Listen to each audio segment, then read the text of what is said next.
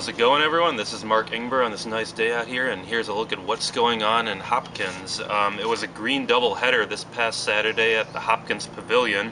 A rain barrel art competition was sponsored by the 9 Mile Creek Watershed District, and right beside it was a gigantic plant sale sponsored by the Minnesota Extension Department Master Gardeners. Here's a look at the events. It's the rain barrel art contest hosted by the 9 Mile Creek Watershed District, and the intent of it is to provide education and awareness on the use of rain barrels, the benefit of them, but also make it a fun event for people to come and decorate them, let them blend it in with their home landscaping with their house.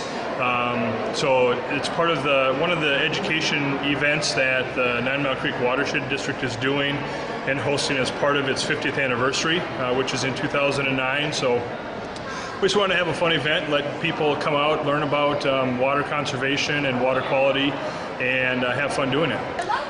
This is our first Master Gardener plant sale, the proceeds from which will be used to fund the programs run by the Hennepin County Master Gardener Group. Well, given that this is our first year, we don't know how many customers to expect, but we're hoping for many. We have advertised in the papers and over the internet. We have over 4,000 plants, many varieties. This is our first year. We hope it to grow every year to be a major fundraiser for the Hennepin County Master Gardener Group. All the plants are from the gardens of Master Gardeners within our group.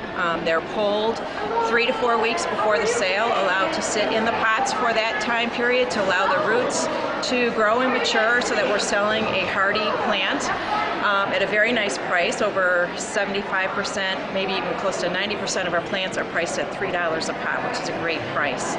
Some of the plants this year came from leftover plants from the Friends sale, which were donated to us, but the majority of the plants are right from our members' gardens. Adult Options in Education will host its GED graduation ceremony at 7 p.m. tomorrow night at the Hopkins Center for the Arts. GED graduates, their family and friends, or the public are encouraged to attend the event, which is free and open to the public. Refreshments will be served after the ceremony. Judy Elling, Executive Director of the Hopkins Minnetonka Family Resource Center, is the event's keynote speaker.